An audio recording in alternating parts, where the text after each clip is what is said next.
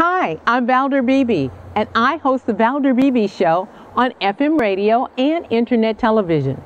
I am famously known for That Celebrity Interview, which I conduct by cell phone, in studio, or satellite media tours. Go to valderbebeshow.com, youtube.com/ValderBebeShow, or our partnership network with Business in the Black, which is blacksuccessacademy.com, and click on the Valder Beebe Show channel. I'll see you there.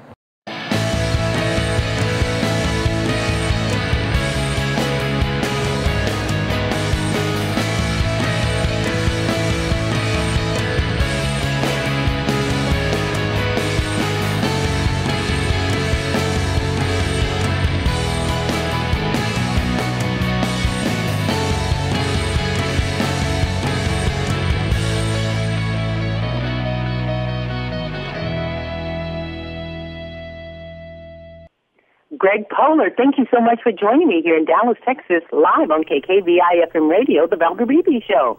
It's a pleasure to be here. It's my pleasure. I want my audience to know that Greg Poehler is back with the second season of TV's first polyromantic comedy. And those of you who told me on Facebook you had no idea what polyromantic was, Greg's going to tell you guys. Greg, hey, I had some confused people. They didn't know what polyromantic was. I know, but you tell them.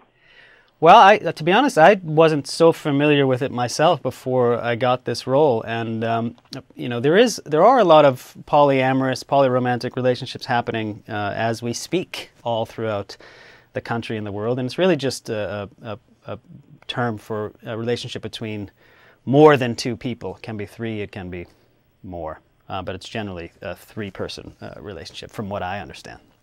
That's from what I understand also, because I kind of refer them to see Sister Wives on TV and to do a little bit of searching and all of that kind of stuff.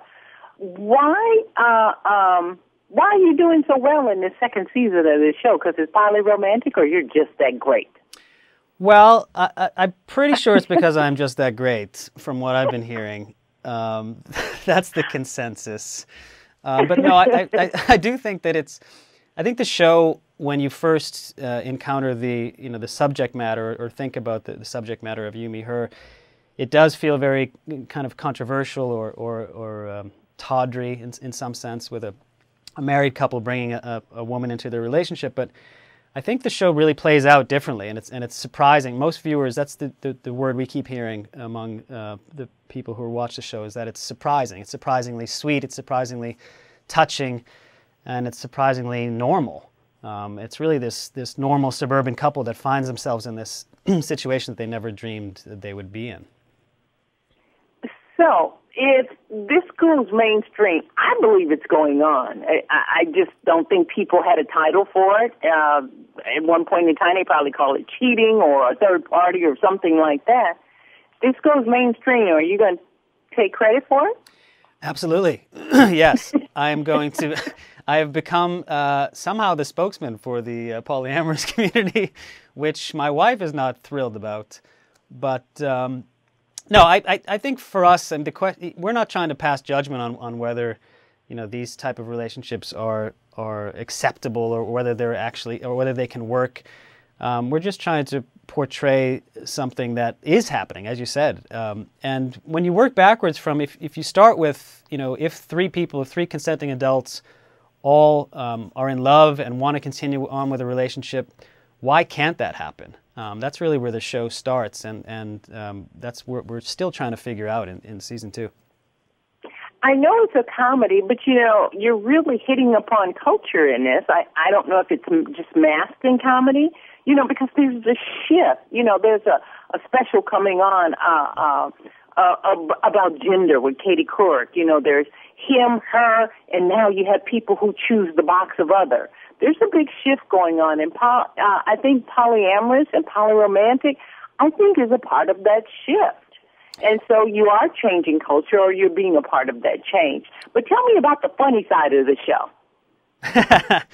Well, I think the show, it is a comedy. I think John Scott Shepherd, who is the writer and creator of the show, really wanted to set a lighter tone. And I think if you have these three-person relationships, they're by their very nature odd. They're quite literally odd. And so there is always one person that's kind of on the outs. And I think the humor in this situation comes from a suburban couple who, like I said, never expected to be in this situation, and at least initially are trying to hide it from their friends and family while they figure things out.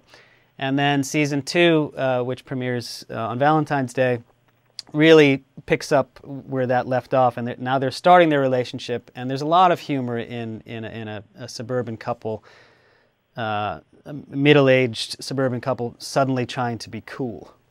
So I think that's where we play off a lot of. Well, I think this is a great opportunity for us to see more of you in season 2, and also too, your sister is the producer behind this, Amy Poehler? No, she produced my previous show, Welcome to Sweden, but this one she's just a very innocent bystander who watches with everybody else. When can we watch you? I think because hopefully more people, because I've been talking about this for about a week and you coming on the show, hopefully more people want to tune in and see what you guys are about. So when do you want us to watch? You can watch it anytime on DirectTV Now, but the season 2 premieres on Tuesday, February 14th at 8:30. That's Valentine's Day on AT&T Audience Network. So find us and watch, and I promise that you'll be entertained, and that hopefully we're showing something that's going on in a fun and kind of light way. And you're going to make us laugh because you're a funny guy, Greg Poehler. Thank you so much for talking about your show and just being so forthcoming. I really appreciate it. Okay, thank you. Thanks for spreading the word. No problem. Greg Poehler, he's my guest today, DirectTV's You, Me, and Her. Thank you, Greg. Thanks, Valder.